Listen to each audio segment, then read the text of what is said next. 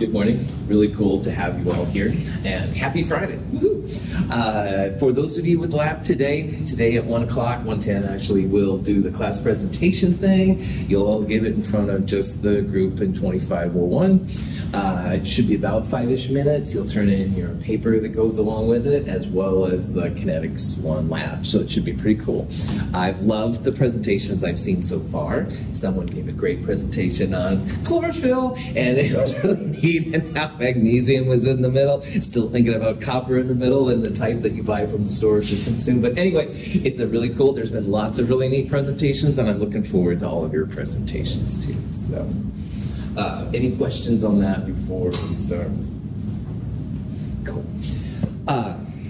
The reason that reactions are sometimes slow and fast is because of differences in what's called the energy of activation, or activation energy.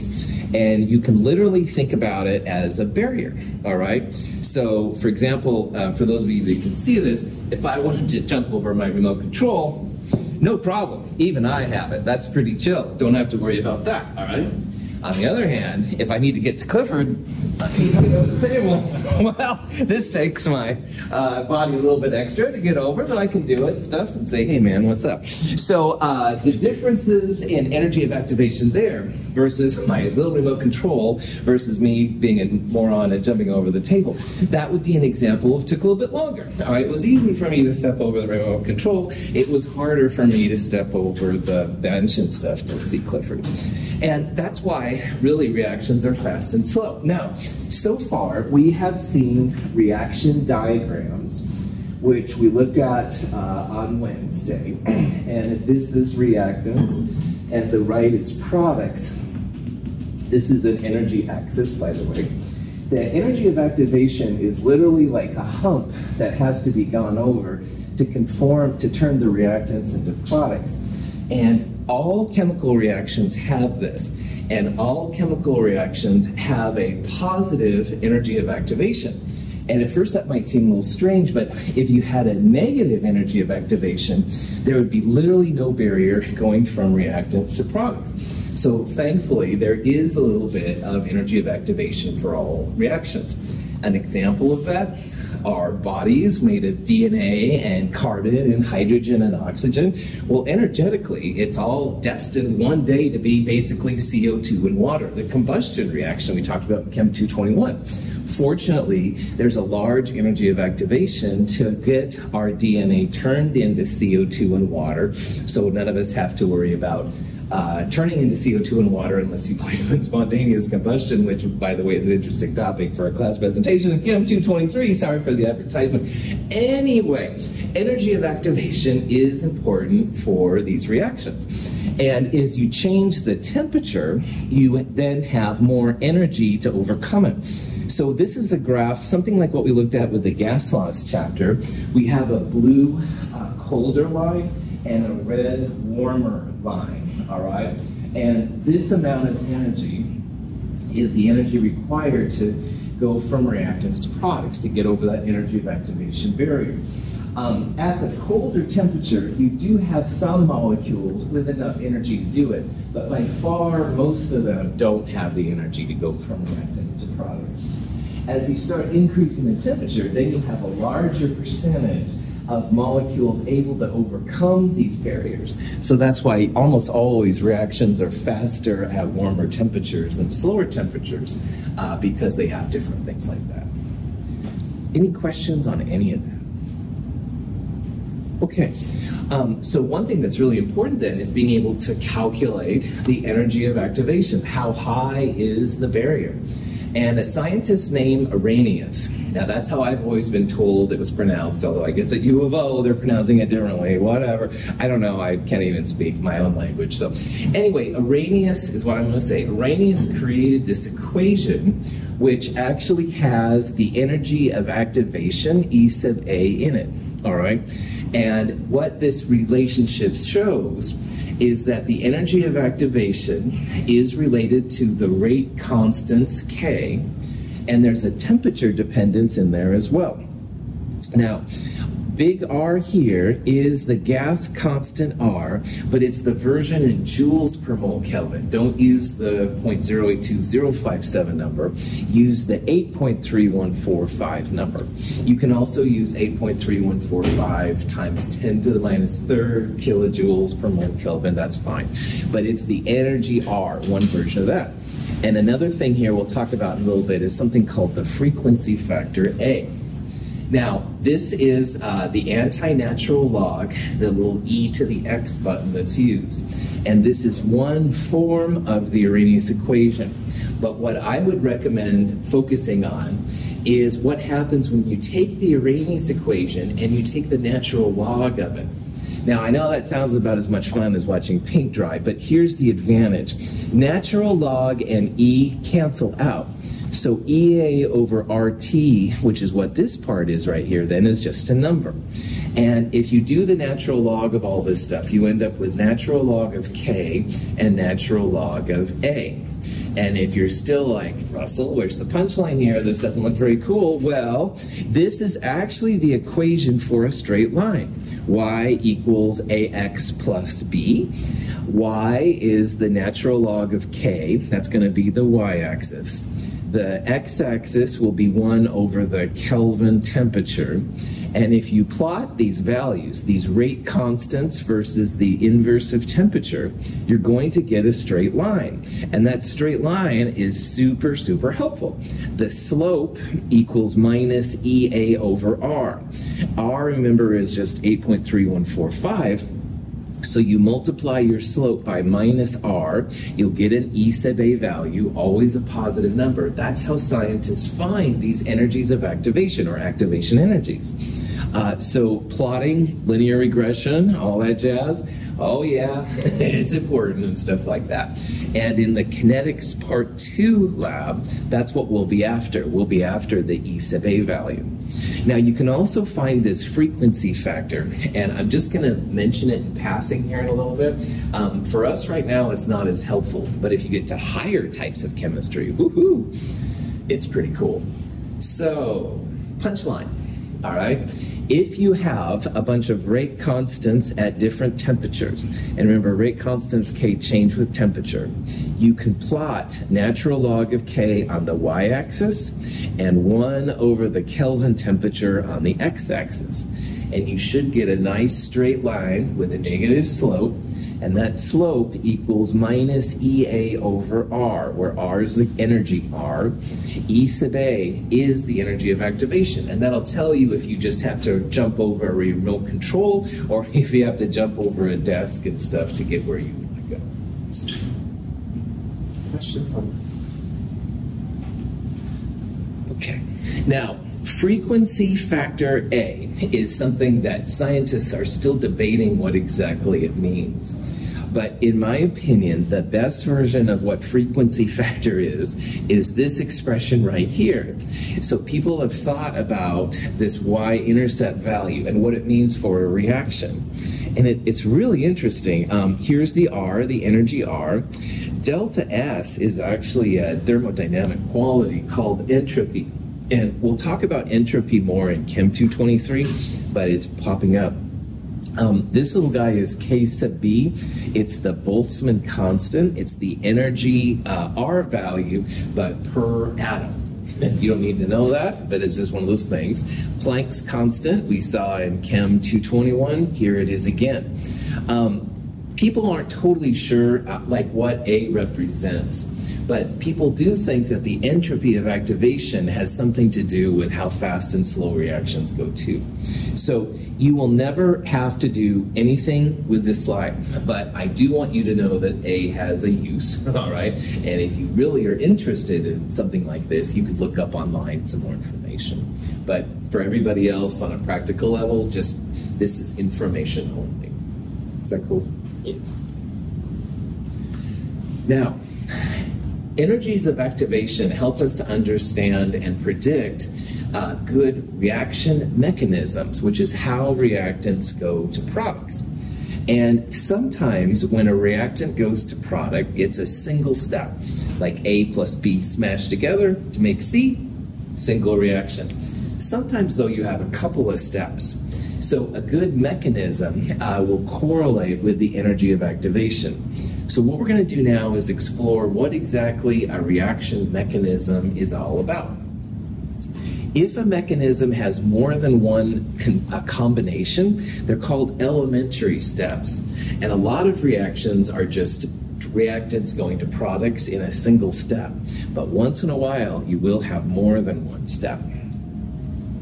The fluoride ion approaches a methyl chloride molecule. A bond begins to form between the fluoride and the carbon. The molecule's carbon-chlorine bond lengthens and becomes weaker. The energy of the system increases. As the carbon-fluoride bond forms and the carbon-chlorine breaks, a configuration of maximum energy is reached, called the transition state. As the reaction proceeds to completion, the energy of the system decreases. This is a reaction you'll look at if you take organic chemistry one day, and essentially the fluoride is pushing the chloride out around a carbon, all right? And they feel that this is a single step, like the fluoride essentially smashes into the carbon and the chloride is kicked out the other side. And they think it's pretty well known. First of all, some terms. Fluoride is smashing into the CH3Cl. So there's two pieces coming together. That's what they call a bimolecular reaction. And bi just means two, all right? So in this mechanism, two pieces are coming together. This would be bimolecular. As another reminder, if you look at where reactants and products are, products here are lower than where the reactants started. If the products are lower, this would mean it's an exothermic reaction. If it was endothermic, the products would be higher than the reactants. They would be like up here and stuff like that. Finally, at this top part, the mechanism allows you to see like why it's such a high energy. And the part I was trying to circle there was it was carbon with 5 bonds. Now, at the beginning of Chem 222, if you would have drawn carbon with 5 bonds, do you think I, as your instructor, would have been happy or... You don't have to say anything. Yeah, I would have been bummed out, right? Because, oh, carbon, period 2, never has DSP3s and stuff like that. It's always tetrahedral and less, which means 4 bonds. But here I'm showing you a picture with carbon with 5 bonds, all right? That's what's so weird about these transition states, all right? They're super high energy. They're not the normal way that we expect chemicals to be. And it certainly doesn't last very long. Once you make that 5-coordinate carbon, it wants to kick something out big time. So it kicks the chloride out in this case to make the new compound. But you will see some really bizarre structures. You'll see like atoms bonded to double bonds, the pi bonds and molecules and stuff. Very, very strange kind of stuff. So this is an example of a mechanism. It's a single step. It's a bimolecular reaction because 2 pieces are coming together. And this mechanism is exothermic because the products are lower than the reactants. Question? All right. There's unimolecular, bimolecular, and termolecular. Uni means 1 piece is coming together. Bimolecular means 2 pieces are coming together. Termolecular means there's 3. And you might think, well, why isn't there a tetramolecular? Well, here's the reason. Let's say that there's that new movie with the guy fighting the dinosaurs out now. I think it's called 65 or something like that. And I said, oh, I want to go see this. All right, well, if it's just me, I can look at my own calendar. I know it up here more or less. I could go anytime. But then I say, oh, Clifford, you want to go see the movie? He goes, oh, yeah, sure. But, oh, Clifford's working this afternoon, so, okay, no problem. We'll find a time on Saturday. So it's a little bit more difficult, but it's totally doable. But then Kaylin says, oh, I want to go. And we're like, heck yeah, Kaylin, come along. But, oh, Kaylin's out of town until Sunday at a beach conference or whatever you do on the weekends, I don't know. But anyway, it gets harder and harder to coordinate 3 people.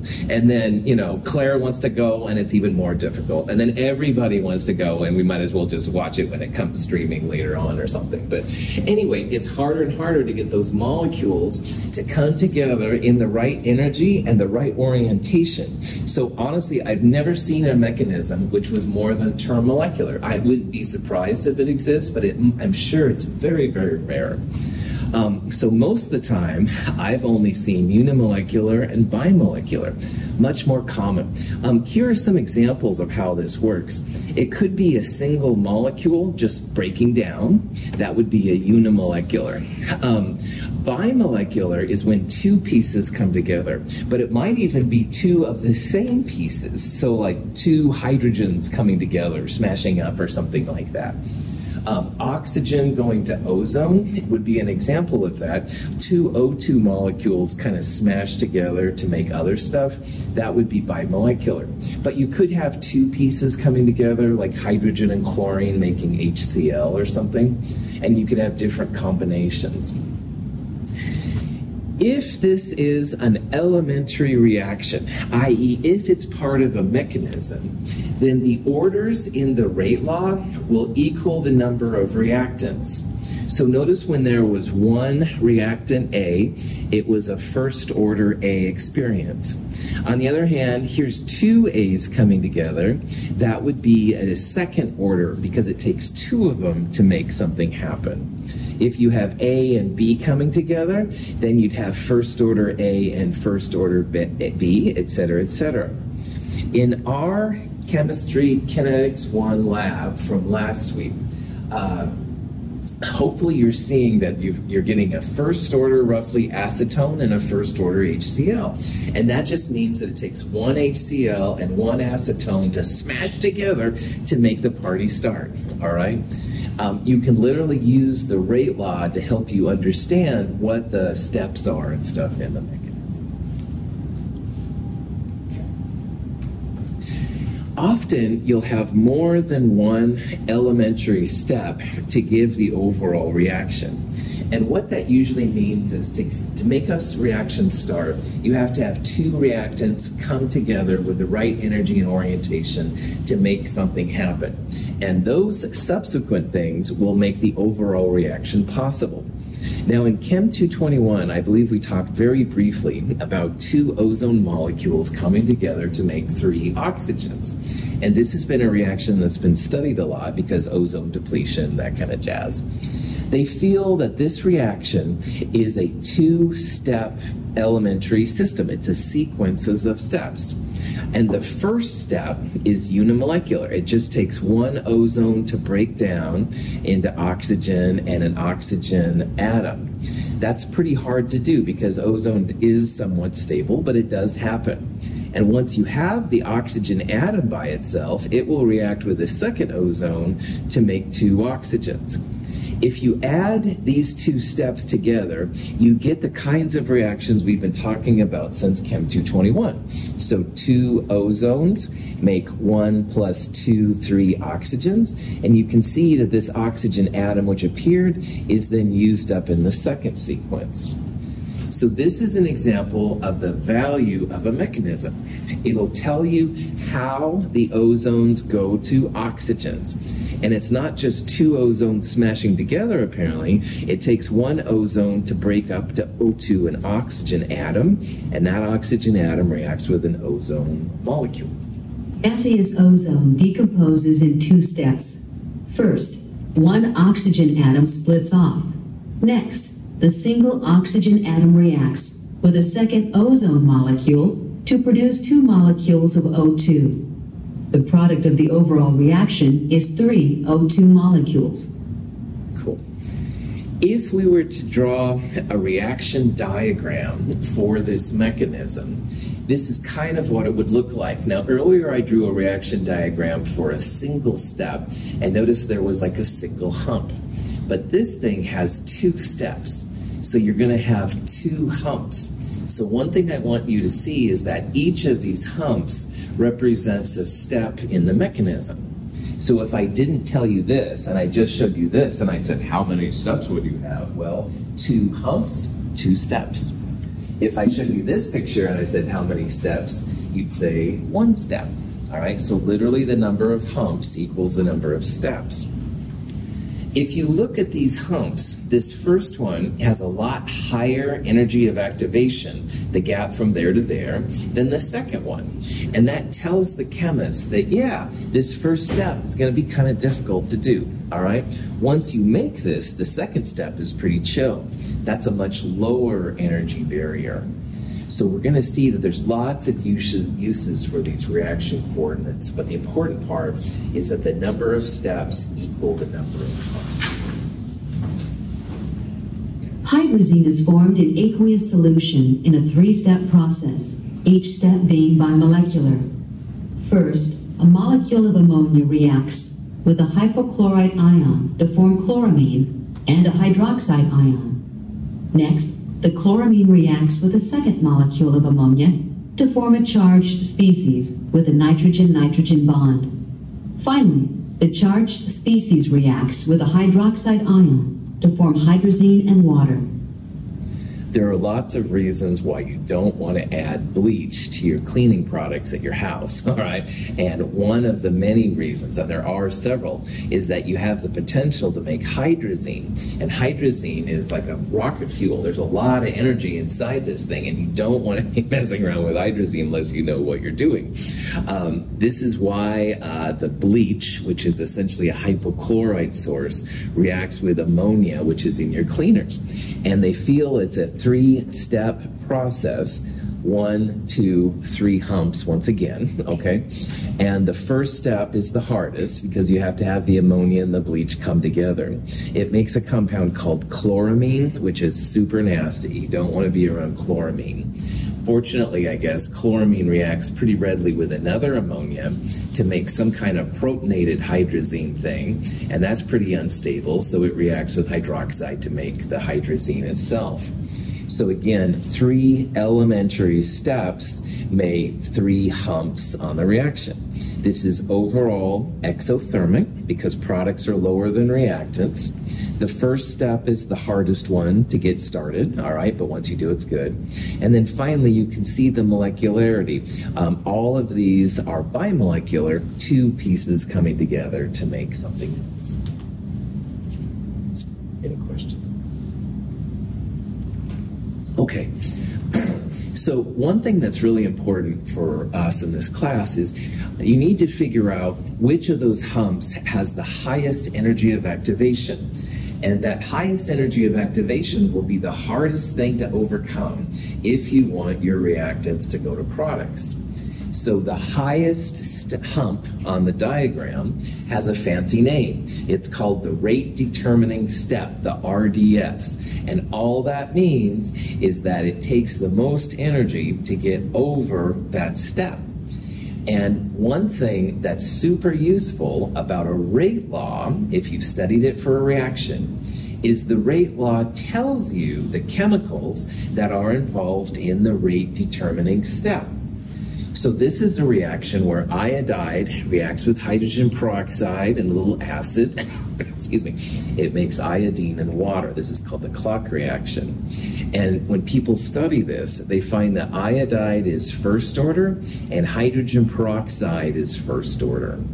And why this is cool is because this part here tells us that in the slowest step, in the RDS, you're going to have 1 iodide and 1 hydrogen peroxide coming together.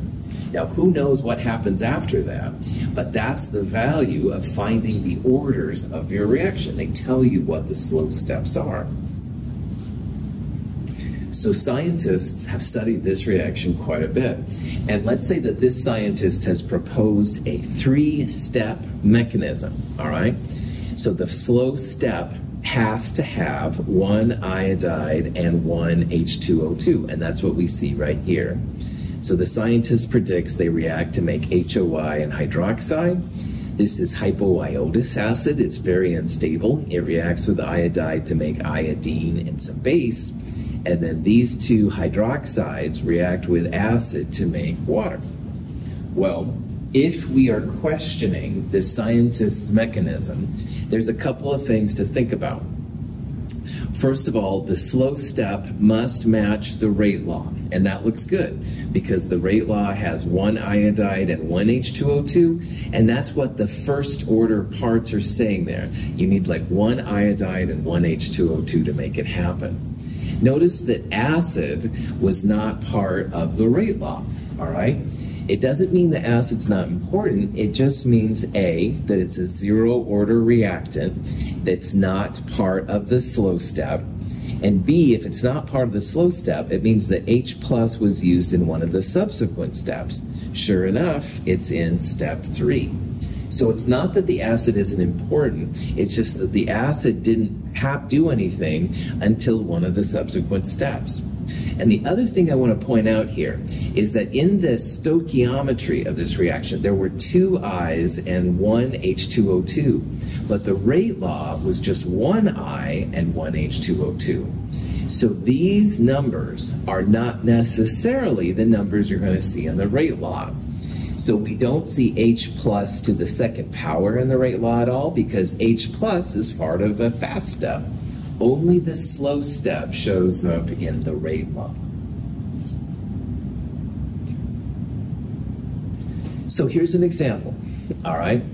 The reaction of NO2 and CO is thought to occur in 2 steps. The first step has 2 NO2s coming together to make nitrogen monoxide and NO3. And then NO3, which is actually kind of unstable, reacts with the CO to make CO2 and another NO2. So the question is, if we're proposing that this is a good mechanism, what must be the rate law? And to answer this, you make sure you gravitate right away towards the slow step. And whatever the reactants are in your slow step, they will be expressed in the rate law. So does the slow step have any CO at all? No. Slow step has just NO2 coming together with itself, all right? So CO should not be part of the rate law. And in fact, you should see if 2 NO2s are coming together, you should see that NO2 is a second order reactant. And that's, again, not what you'd expect from the overall reaction. Now notice that CO then is not appearing in the rate law. So if CO doesn't appear, what must be the order of reaction with regard to CO here? 0. 0. Nice job. That's right. 0 order reactant. Okay. So let's kind of step back here for a second. The rate law, when you figure it out, whatever reactants, whatever go into it, the rate law will give you a hint as to what's happening in the slow step of a mechanism, all right? And you might have a chemical like CO here, which is not part of your rate law, all right? Well, chemicals that don't appear are 0 order. They don't affect how fast the reaction is. They're still important. You can't make CO2 without CO, all right? But when it turns to the speed, CO would be a 0 order reactant. It's part of the fast step, not the slow step. Questions? Might be wrong, but by chance, does 0 order mean like it's readily available or no? Yeah, well, you could argue, Clifford, that like if it's 0 order, you'll have some kind of slow step and then a smaller hump, all right? And so the energy of activation, this amount, is a lot smaller than this amount, which was the slow step energy of activation. So yeah, so if it's 0 order, it just means it's a lot easier to make that reaction happen, okay? Whatever the slow step is, which is where you have non-0 order reactants, then you have a much bigger gap and stuff to overcome. Okay. Yeah, that's a good question.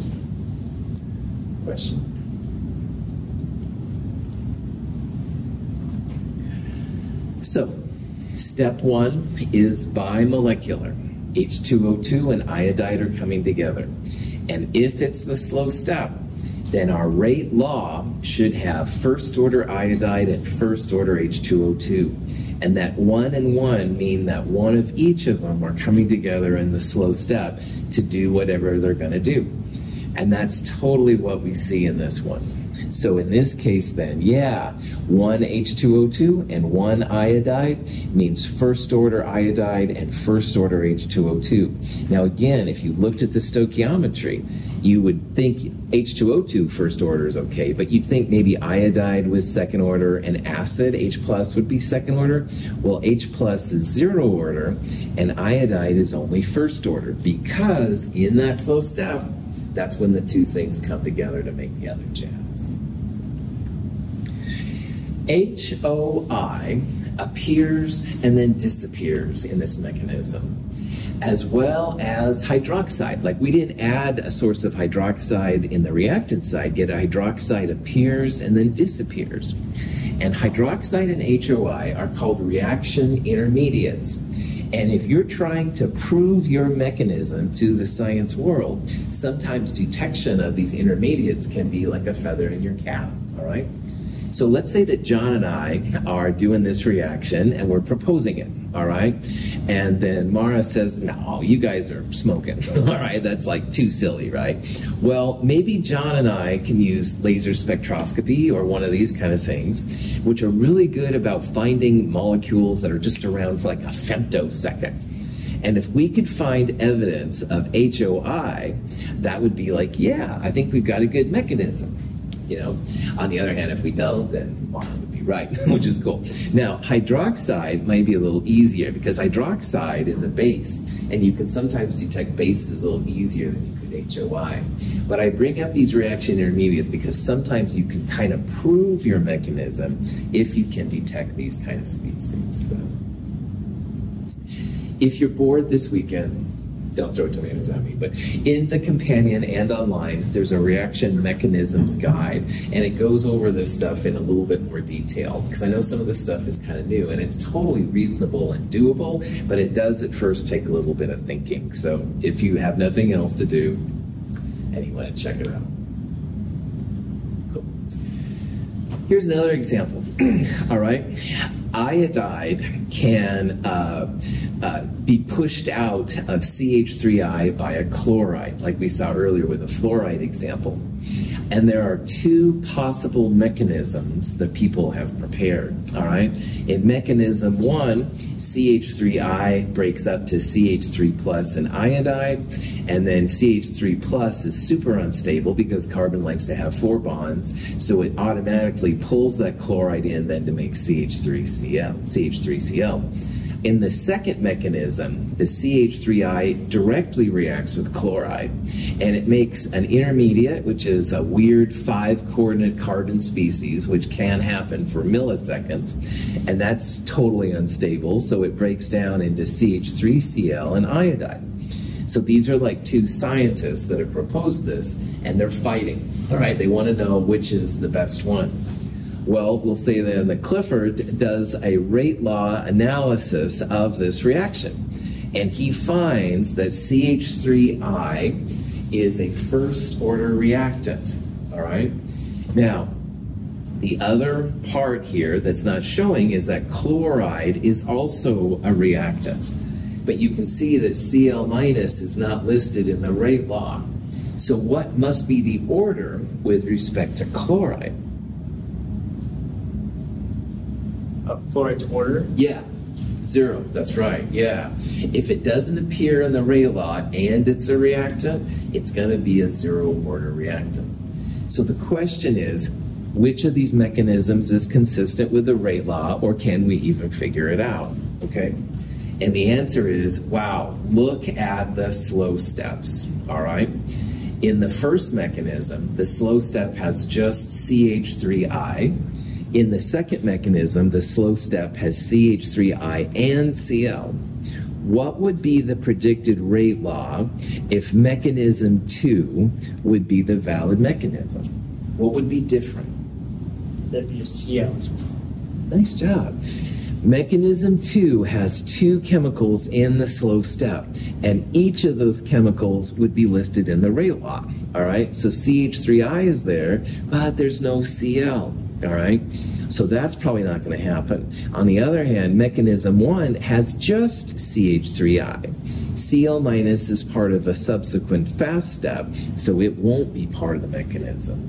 So definitely here we would say mechanism 1 would be the one we want to go for. And it's not magic. You just look at the reactants in the slow steps. CH3I is the only reactant. There's one of them. That means we would predict this to be a first order CH3I reaction.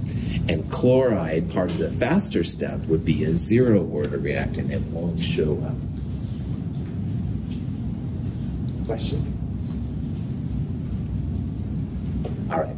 Mechanisms can be really cool. In organic chemistry, there's a lot to do with mechanisms. These are just examples of what are called SN1 and SN2. SN is an abbreviation for substitution nucleophilic, and there's 1 and 2. Unimolecular SN1 mechanism for a nucleophilic substitution reaction. The bond between the carbon and the leaving group breaks prior to formation of the bond between the carbon and the entering group. In the bimolecular SN2 mechanism for a nucleophilic substitution reaction, the formation of the bond between the carbon atom and the entering species occurs simultaneously with dissociation of the bond between the carbon and leaving group. In organic chemistry, you'll learn more about what exactly happens between SN1 and SN2 with what's going on. You guys doing okay back there? I'll take your silence as a yes. Thank heavens it's Friday. A catalyst is a way to make lots of money. So if money is your thing, this would be an area to focus in on. However, in a practical level, nothing really happens in our bodies without catalysts, so they're super important. On the right-hand side, we have a pathway that's not catalyzed, and you can see that this energy gap, the energy of activation, is really, really high. It takes a lot of energy, and that means it's slower, et cetera, et cetera. Catalysts lower the energy of activation. So you can see that this energy of activation is smaller than this value is right here. So a good catalyst literally just lowers the energy of activation. The catalyst won't affect the reactants going to products, but you do see now there's 2 humps instead of 1 hump, all right? Catalysts somehow insert themselves into the reactants, and at the end they're recreated. So catalysts will always have more than 1 hump, like 2 is very common, sometimes a lot more than 2. If you just have reactants going to products, often they'll be just single steps, but you'll always see more than 1 step with a catalyst. In a platinum-based catalytic converter, nitrogen monoxide molecules in the exhaust stick to the surface of the platinum. The molecule decomposes, each atom remaining on the surface. When another NO molecule comes to the area, it also decomposes, and its N atom bonds with the other N atom on the platinum surface.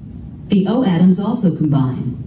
The gaseous nitrogen and oxygen molecules then float away from the surface.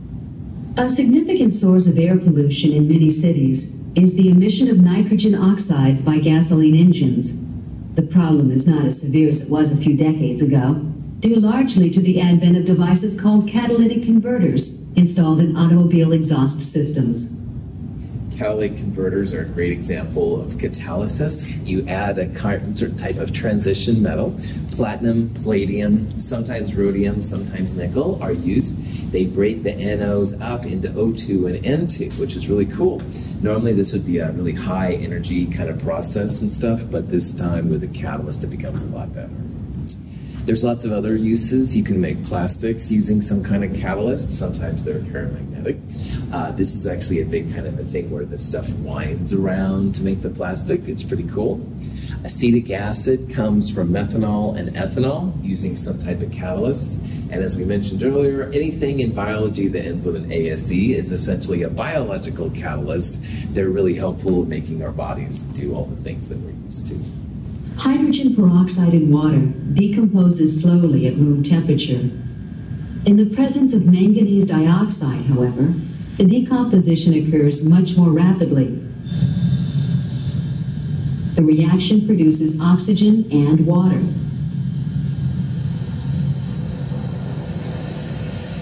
The manganese dioxide is not consumed or otherwise altered by the reaction. It serves only as a catalyst and makes the reaction occur more rapidly. MnO2 was a catalyst in Chem 221 when we did the potassium chlorate lab. It also decomposes H2O2. Anytime you have a catalyst, you're going to end up with more than one hump in these kind of reaction diagrams, but it will lower the energy of activation, which is really cool. So this would be H2O2 without the catalyst. This would be the H2O2 with the catalyst. Manganese is pretty cool because it can both take electrons, go from manganese +4 to manganese +2. It can also donate electrons, going from a manganese 4 to a manganese +7. But at the end, it's going to get those electrons back or give the electrons back, whatever it has to do, and end up with the right products. And fortunately, it's also pretty cheap, which is kind of nice. This is the reaction that you can actually add iodine and make a cis isomer turn into a trans isomer. Now, normally, to go from cis to trans, it's 200 some kilojoules. It's really hardcore, pretty neat. But if you add a little bit of iodine, iodine can turn the cis into the trans form, and the iodine is recreated at the end.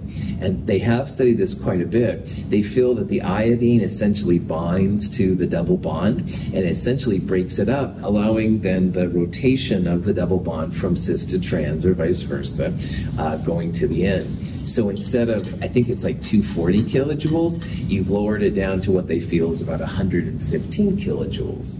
So in the science world, that's pretty cool.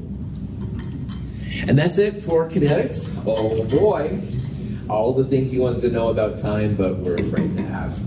So the last chapter we're going to look at in Chem 222 is arguably the most fun. And fun in my world may be different from your version of fun, but it's on nuclear chemistry.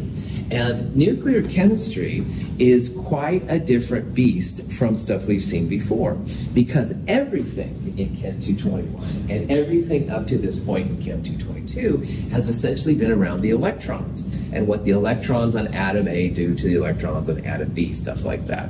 Well, now we're going to go into the actual nucleus of the atoms. We're going to see the reactions that happen with the protons and neutrons.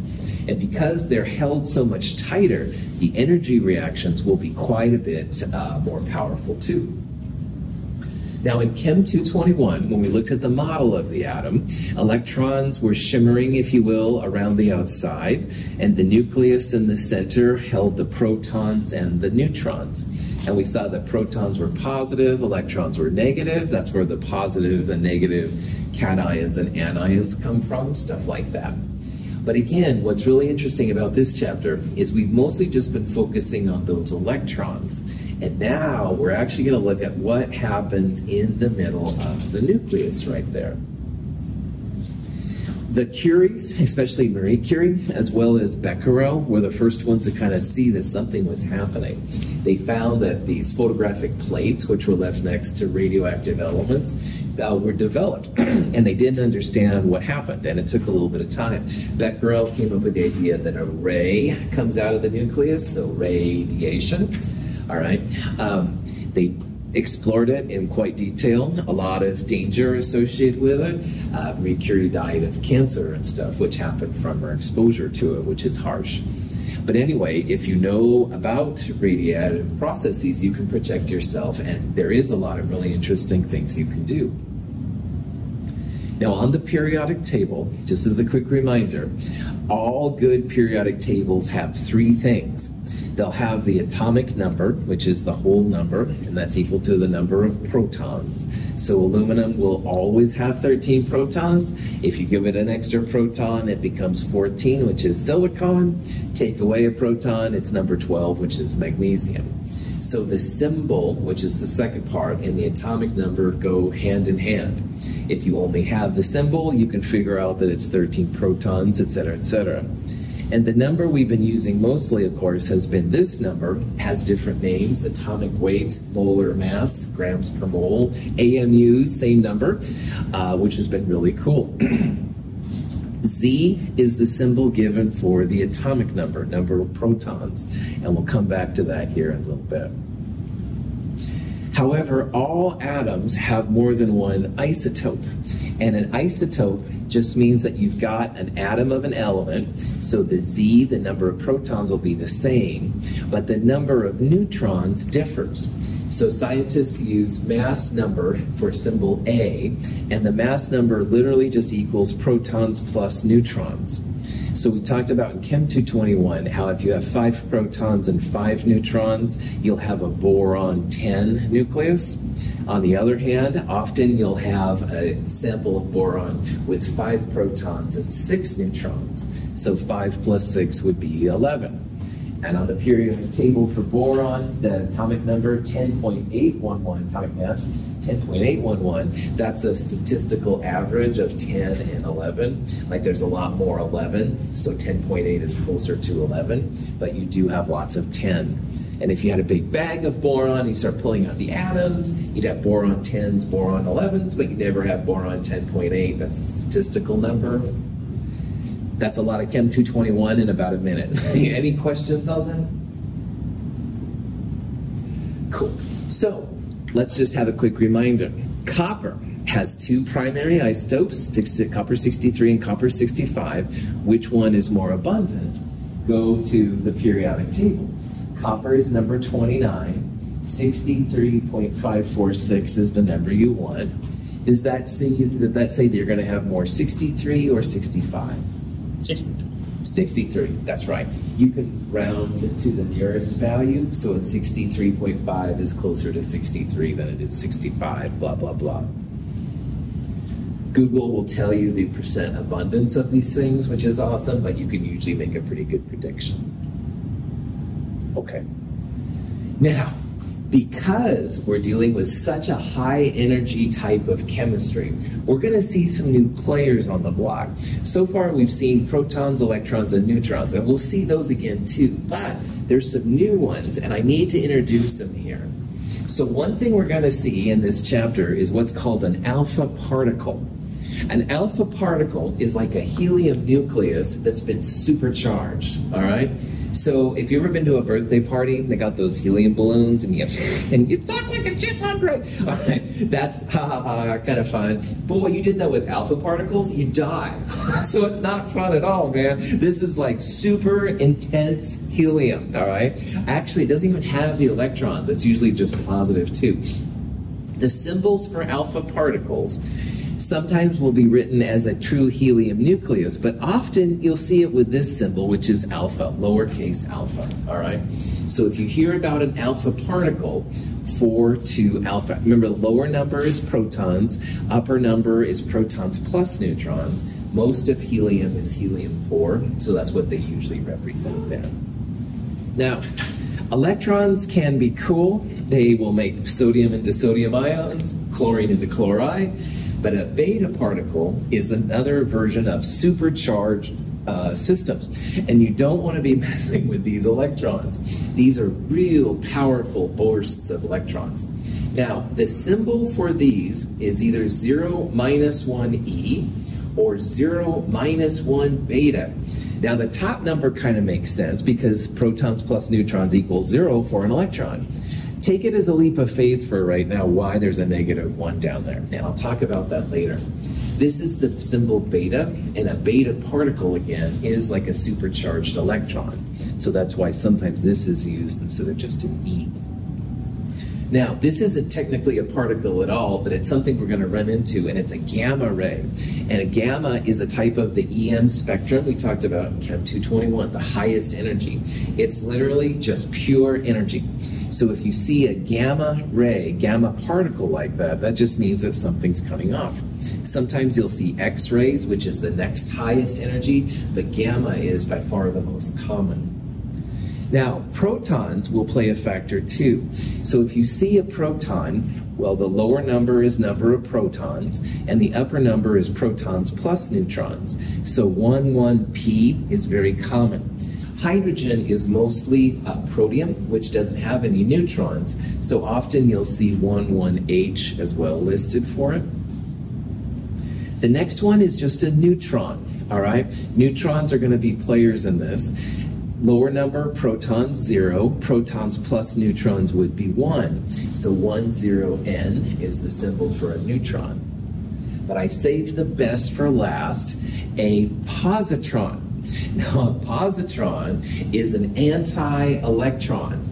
It's literally antimatter. And I love Star Trek, as you know, and this isn't Star Trek, this is real. Antimatter is a real phenomenon.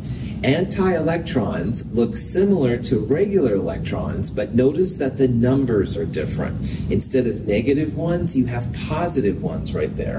And we'll talk about that here in a little bit. Well, probably on Monday, sorry. There's a nuclear chemistry guide which goes over all of this stuff, which is pretty interesting. This is just a cheesy little picture here showing a hydrogen atom and an anti-hydrogen atom. And you can have electrons and protons in normal hydrogen. You can have a positron, an anti-electron, and an anti-proton in an anti-hydrogen atom. I think I'm going to let you think about this over the weekend stuff. Do know that I'm looking forward to your class presentations today at 1 o'clock for those of you in the lab today. Any questions? Have a great day.